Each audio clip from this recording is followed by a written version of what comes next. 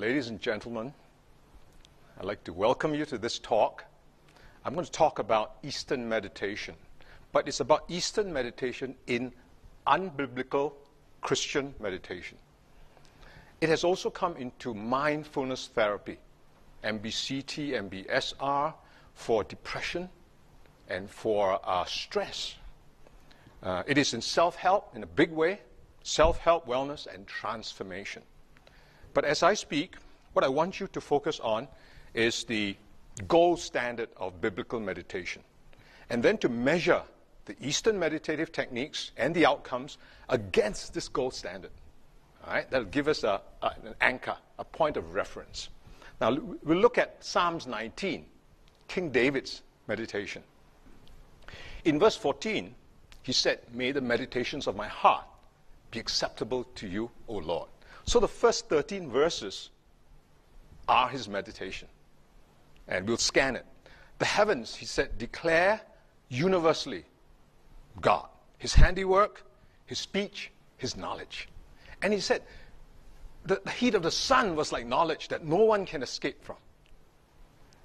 And before long, he saw the sun as the bridegroom, as a strong man to run a race from which nothing can be hidden. Then he began to meditate upon the law, the statutes, commandments, judgments. And he said these were better than fine gold, better than honey, and that they brought warning and reward. And then very quickly he came to this verse where he became completely transparent to God in trust. He knew of God's love because he saw Jesus as the bridegroom and himself as the bride. And there was going to be a wedding. And he wanted to be pure for the bridegroom.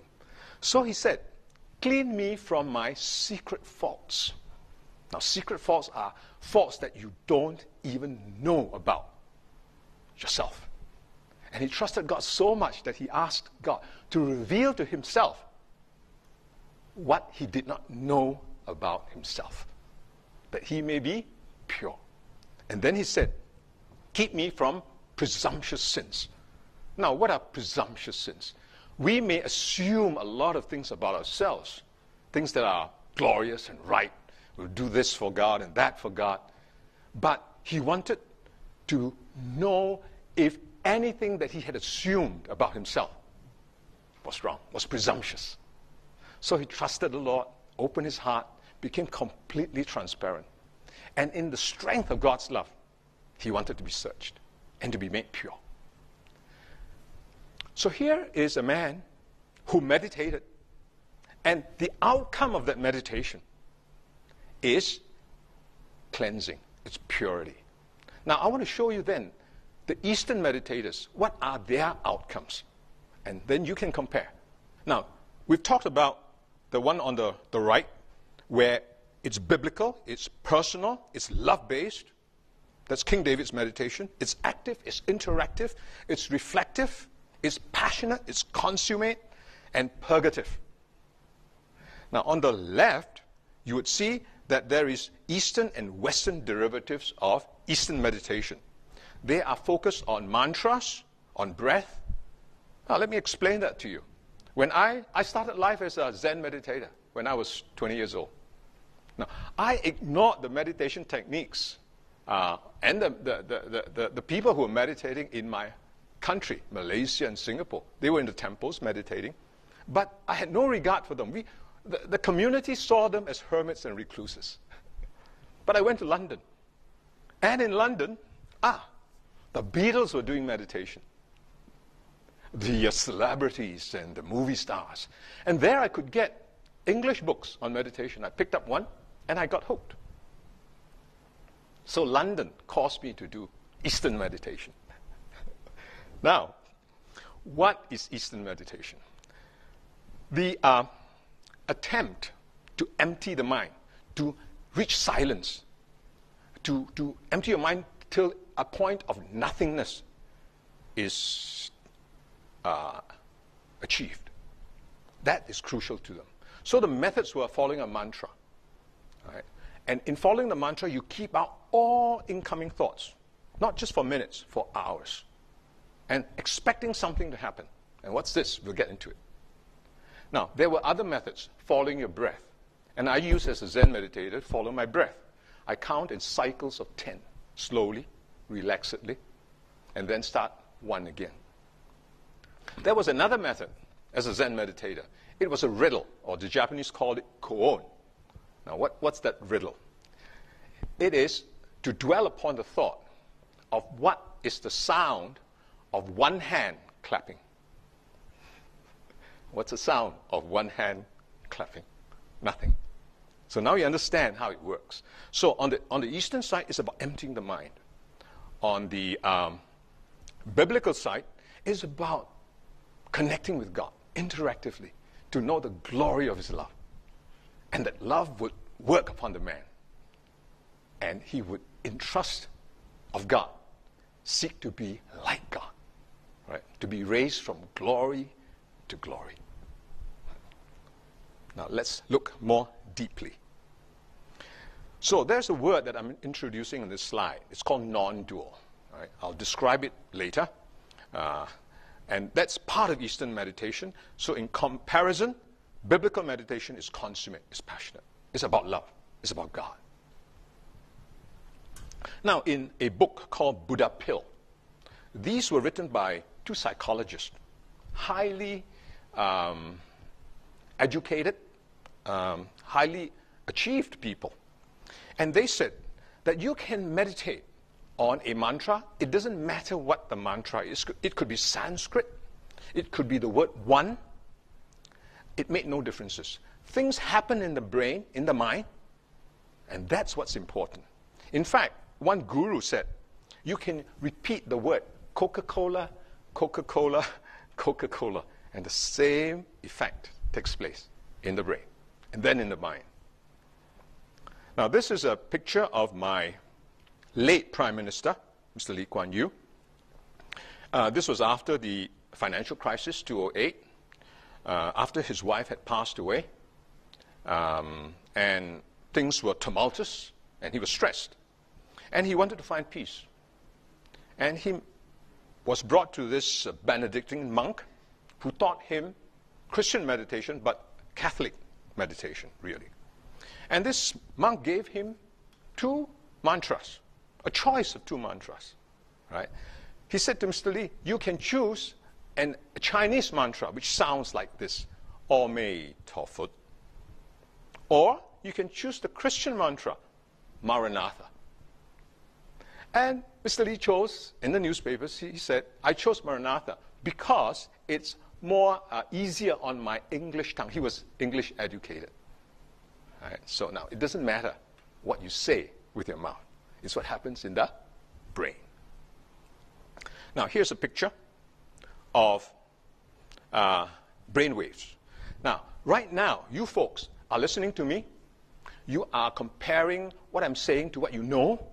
You're analyzing what I'm saying. You're doubtful. Right? You're alert. That's a fast wave beta. When you go into meditation, your brain waves will slow down, or there will be more sleep waves. That's the alpha sleep wave, which is just pre-sleep. And then theta, which is deeper sleep. Now, as you know, if you were falling off to sleep, and I said 10 words to you, you may hear 5 and miss the other 5, and it makes no sense to you. And in deep sleep, you may lose all 10. Right? So these are sleep waves. And in addition to sleep waves, there will be a calming of your amygdala. Now, your amygdala is what causes you stress. It's the fight and flight mechanism in your brain. If your boss had you working week after week, wants you to finish at 5 on Friday, and didn't give you help week after week, your amygdala would be overactive and you will have depression. Right? Now, so when one meditates, the amygdala calms down. And if you were stressed and losing your concentration, oh, it's great, right? Your amygdala calms down, you regain your concentration. Now, but what they did was they experimented and studied mindful attention groups. And after training them on meditation, they tested them on their reaction to delightful images and frightening images. And this test was done 3 weeks after they stopped meditation. Now what they found was, 3 weeks after they stopped, the delightful images were not as delightful. The frightening images were not as frightening. They are sedated. Now, if you had stress and losing your concentration by doing meditation, you regain your concentration because your amygdala calms down. That's fine. That's good. But when you return to normal and you thought, I'll do more meditation to give myself a lift, you're wrong. It sedates you. All right? So it is only a temporary, what do you call a plaster, a temporary fix. Right? Now, meditation causes endogenous dopamine. Now, what's endogenous dopamine? It's dopamine that your own brain secretes. And you get 65% more endogenous dopamine. Now, dopamine causes addiction. That's why meditators meditate. Now, I used to go to Bali, the center of Bali, where the tourists like the south, the wind and the surf and the nightlife, you know. And they go to the center of Bali, which is very beautiful, but they don't last for more than a night. And I met this hotel manager, and he said to me, when the tourists come from the south, they come at most for a night. The beautiful scenes would bore them, and they would quickly go back to the south. And so he asked me, what are you doing here? You're not meditating. Right? I said, yeah. Who comes here all the time then? He said, only meditators come here. They come here, they meditate for 5 days, 5 hours a day. They don't even talk to the person next to them because everything is happening in the brain. All right? So dopamine causes addiction, that's one thing. It also causes visualization. And the research says it's heightened sensory imagery. So if you are meditating with lots of dopamine, you may be able to see energy as light or music as light. If you are predisposed to be a religious person, you may see angels, you may see God. Yeah, that's dopamine. Now, in Yoga Nidra, they looked at the brain as it was functioning, and as the people were doing Yoga Nidra, there was a decreased blood flow in the frontal cortex. Blood flow just goes down. Now, that is not good because the frontal cortex is where a lot of functions are. Right? That is where your will is, where your reality, where your love is. Yeah? It's also the place of making peace. The scientists call it mediation, to mediate, to make peace. Yeah. Now, they also looked at the temporal lobe of people in meditation. And these people, Dr. Persinger and Stanley Coren, they developed what was called a God helmet. And the God helmet had magnetic resonance, mild pulses to stimulate the temporal lobe. And what they found was people with this stimulation sensed presences in the room apart from themselves. They experienced what they perceived as God. 80% of the participants experienced a presence besides them in the room. Right? That's the temporal lobe going off.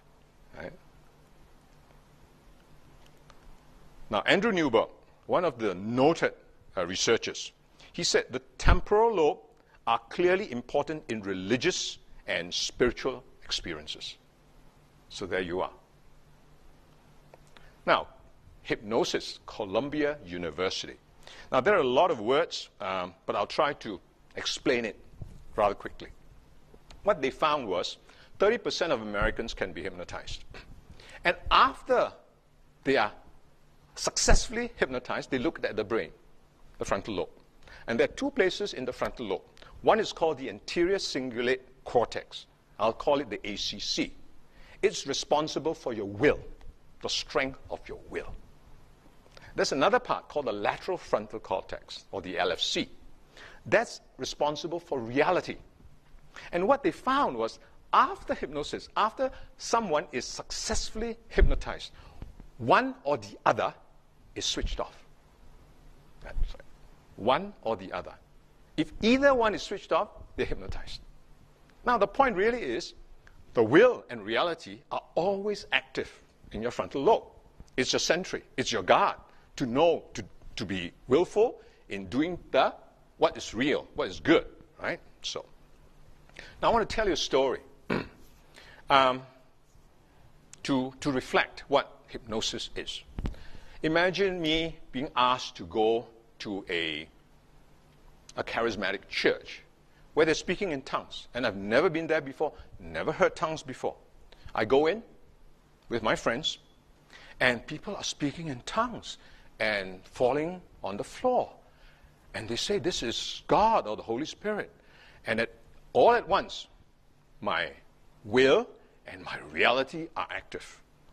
And my reality says, oh, this is not real. And my will says, I'm not falling for this. And I walk out, and I don't fall for it. Right? But a week later, my friends say, come. We want to introduce you to some important people, right? Some good people. So I go again. And this time, same scene. But they introduce me to the top surgeon in town, the top doctor, the top lawyer. And they're all speaking in tongues. And so I say, oh, my reality begins to wane. This must be real. Top people, the good people are speaking in tongues. So it goes off. And I'm in. The suggestion that if I should speak in tongues and that God is in me, with me, has come true. That is the suggestion. That is the hypnotic suggestion. So the hypnosis is not about someone waving a watch in your face. It's the situation created to suggest something to you. Now, Andrew Newberg said something further. He was looking at people who were speaking in tongues, the frontal lobe. And he had them the same person, do gospel music and speak in tongues in the very next moment, switching from one to the other. And he looked at their brain as it worked. When they were speaking in tongues, the frontal lobe was off, down. When he told them, now switch to gospel music, the frontal lobe was on. Now switch back. It went off. Now imagine this. Now I'm speaking in tongues with my friends. My frontal lobe is down. And the suggestion further is, if I should be deeper in with the Holy Spirit, I'd be slain. And because my frontal lobe is down, both ACC and LFC and the will and the reality are down, I am in. Right? That's how it works. Now, let's look a bit further at this. Right? The founder of hypnotism is actually James Bray, 1840. Now, he thought that in hypnotism, someone has to hypnotize the other. That's essential. Then he wrote a book, and the book went far and wide. And his friends in the East said, James, the folks in the East in meditation are hypnotizing themselves without another person. And James looked at this and finally agreed. And he said, there is no need for an exoteric influence. Exoteric means external influence. So folks can hypnotize themselves. Now, 30% of Americans can be hypnotized externally. But if you were doing meditation, because it closes down your frontal lobe, 100% of meditators can self-hypnotize. Right? And the suggestion, all kinds of suggestion can come through. Further, Andrew Newberg said in his studies that meditation-based practices affect beliefs and experiences through a frontal-parietal network, a relationship of two lobes in the brain. Now, let's look at what he means. Oh, furthermore, if you do a research on frontal lobe and meditative practices, what you will see is this very common phrase: the frontal lobe goes offline. Right? Completely offline. Right? What does it mean? Right? Now, Andrew Newberg looked at Tibetan meditators, and they're doing mantras. Right? Now, what are mantras? Mantras are to Deny all incoming information to the point that there is to be nothing in your thoughts. Now, as you deny information, the parietal goes down. Now, what is the parietal? The parietal is what tells you where you are in three-dimensional space. All right? There you are sitting 20 feet from me, 10 feet from the ceiling, and you've got your arms crossed. It gives you a sense of your body shape. And suddenly in meditation, you lose that sense. You lose your position in three-dimensional space. You lose a sense of your body shape.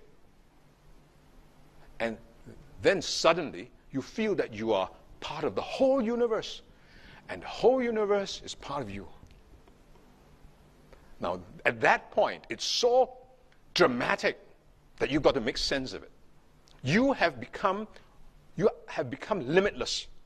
You're physically limitless, mentally limitless, and spiritually limitless. You've got to make sense of it. And if you should be meditating with Hindus, they will say, you've reached nirvana. Now that is the suggestion. Your frontal lobe is down, cerebral blood flow is down, all right? You have starved the frontal lobe to the point that it is active, but you have denied its functions. You're giving it no data. The parietal goes down. And now the suggestion, you're in nirvana. If you were Buddhist, they'd say, you have been awakened. You have reached Buddhahood. Now, Christians are doing this now. Mantras, Christian mantras, Maranatha. What happens? The Christian meditating group will say, you have come into the presence of God. Same neural phenomena, different interpretations. Now, here is John Grafman. He's a cognitive neuroscientist and the director of brain injury research in Chicago. And this is what he said. This is very important. Focus on this. The frontal lobe are the most evolved areas of the human brain and help control and make sense of the perceptual input we get from the world. Further investigation revealed that damage to a specific area of the brain, known as the dorsolateral prefrontal cortex, was linked to markedly increased mysticism. When the frontal lobe inhibitory functions, in other words, controls, inhibitory functions are suppressed, damaged, right? A door of perception can open, increasing the chances of mystical experiences. Now, those frontal lobes are damaged and they get mystical experiences. Now imagine this. People are meditating. The blood flow, cerebral blood flow goes down. The frontal lobe is there, its functioning is normal, but the activity goes down as if it was damaged. Right? In mantra meditation, they are meditating on mantras, denying information, starving the frontal lobe of information, suppressing it as if it is damaged. So, mystical experiences. Right? Now, this is the icon of meditators. At one moment, you're that drop of water. At another moment, you have fused into the cosmic ocean. You are one with the universe, and the universe is one with you. The Hindus call it nirvana. The Zen meditators call it satori. Oneness is a common word for it. Moment of realization, enlightenment, cosmic consciousness. And now Christians call it oneness with God. Now here, at this point, I need to talk to you about non-dual, or Buddha's non-dual. I want to get you familiar with this term and what it means. When a meditator gets to that stage of when he is one with the universe, he is without limit. There's no physical limit, there's no mental limit, and there's no spiritual limit.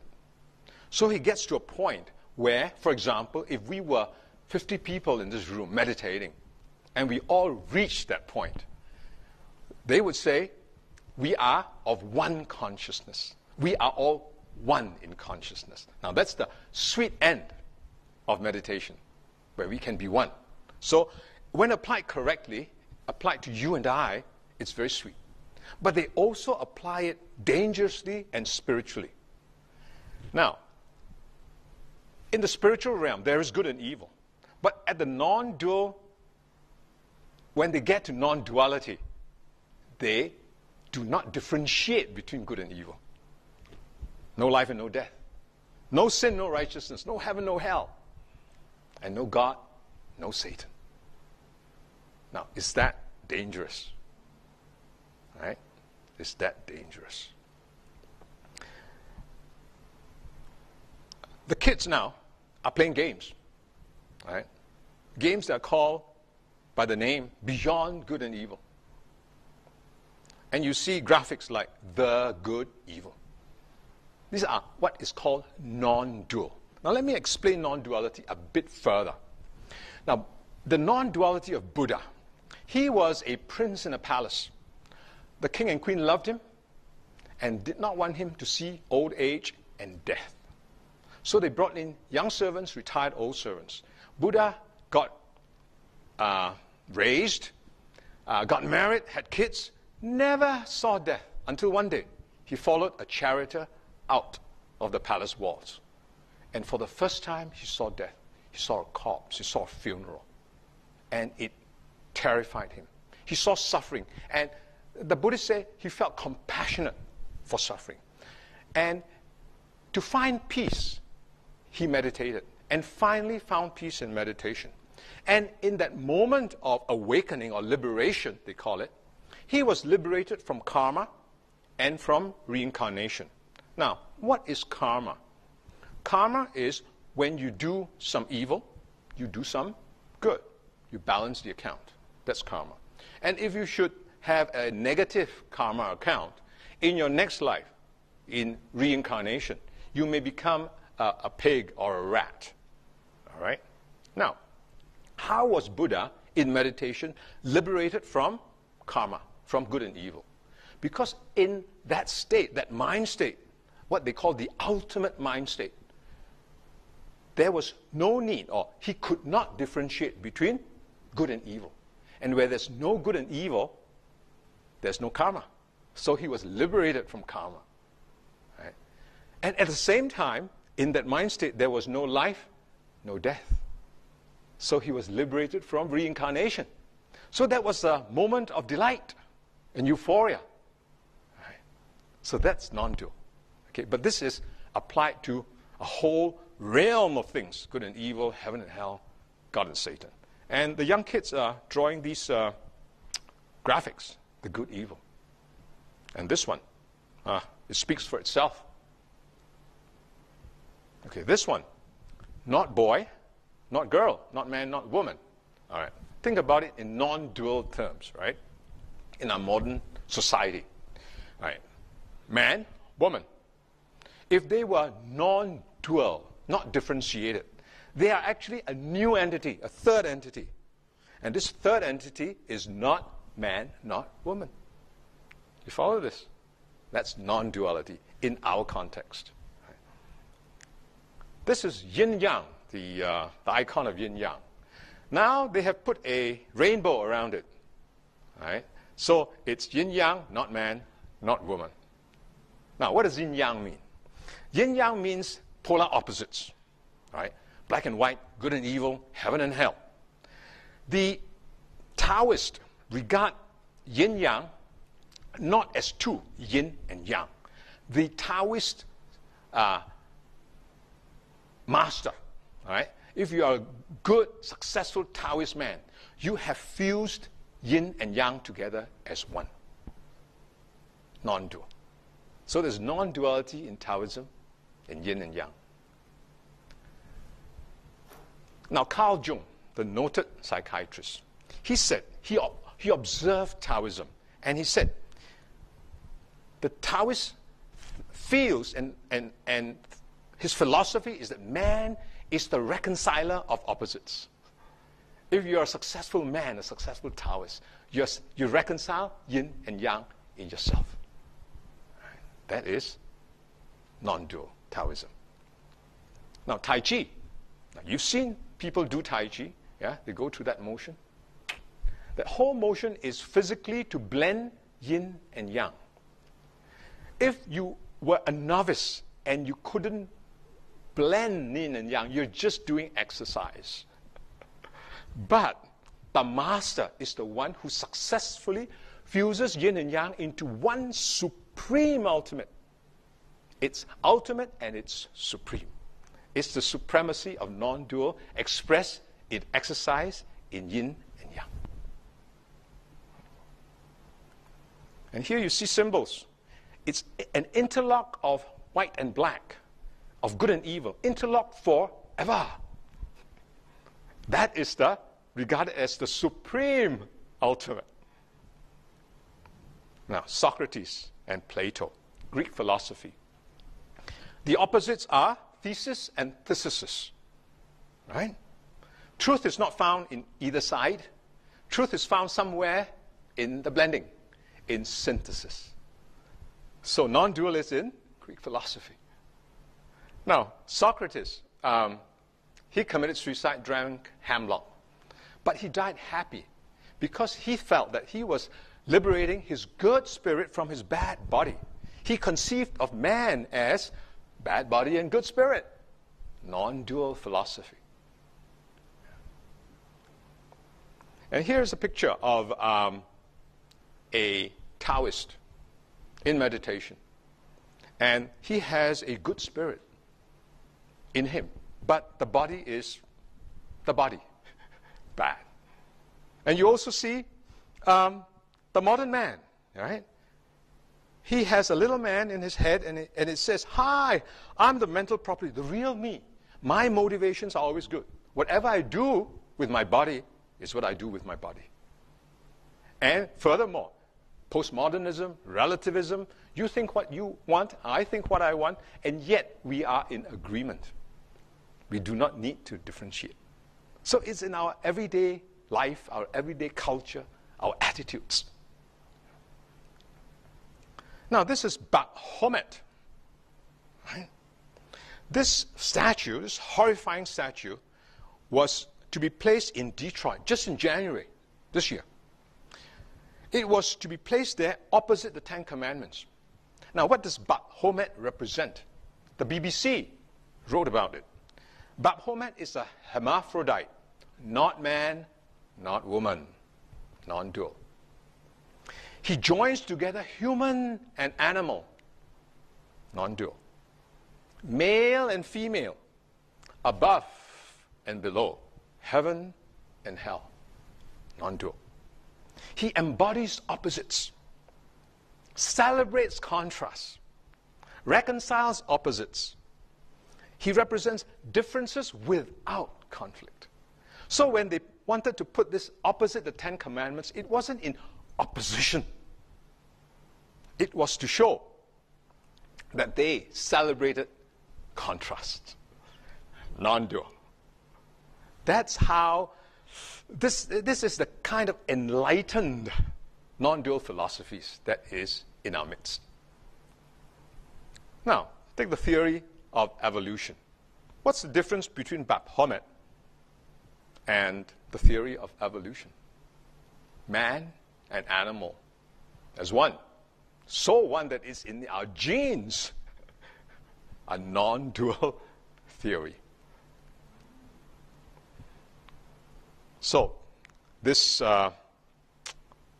meditation, this moment of reality, the moment of when we as the meditator, as a drop of water, blends with everything, when the meditators become limitless, that is their moment of non-duality. They become without limit. Now, Ellen White said, "At times it seems as if my heart would break as I think of the so-called higher science, theories that are coming in. Of these theories, Satan is the alpha and the omega. Men are grasping sentiments that exalt men, placing him where God should be." And so we see non-duality, Buddhist, Hinduism, it's in our culture, it's in Greek philosophy, it's in exercise, and now it is in therapy.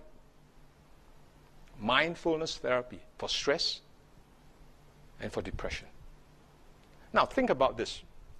When King David was meditating, he wanted to distinguish between good and evil. He wanted to search for any weakness in his heart. any presumptuous sins. When a meditator meditates and gets to non-duality, he does not and cannot differentiate between good and evil. So he does not come to the outcome that King David would come to. King David's outcome is to recognize his weakness so that he may be cleansed, he may be healed. A meditator comes to the point of non-duality, and what happens? He doesn't differentiate between good and evil. If there were any weaknesses, it will be swept under the carpet. He will not distinguish between sin and righteousness. And as Christians, we say, mature Christians, no discernment. Yeah? From the use of discernment. That's what the Bible says. So the outcomes are completely different. And where is the source of philosophy, of thought, of ideology? It comes from the tree of the knowledge of good and evil. Right? At that time, when Satan tempted Eve to come away from God to eat of his tree, he said, come over. Come over. Leave God, who is absolutely good, and come over. I've got something better. In fact, Ellen White said, the temptation was, God is keeping something better away from you. Now, how much better? Oh, you'll be immortal, divine. You'll be awakened. You'll be as gods. Now, he said, knowing good and evil. Now, what did he mean?